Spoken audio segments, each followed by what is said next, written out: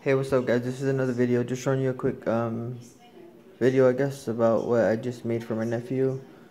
I know I've been not showing you exactly how I'm doing it and at the process of doing it, but it's because I don't have a camera that can hold it steady, and plus I'm using my phone. So I'm showing you that I made a arrowhead out of wood. um Yeah, and it pretty came out good. I really put a finish on, and just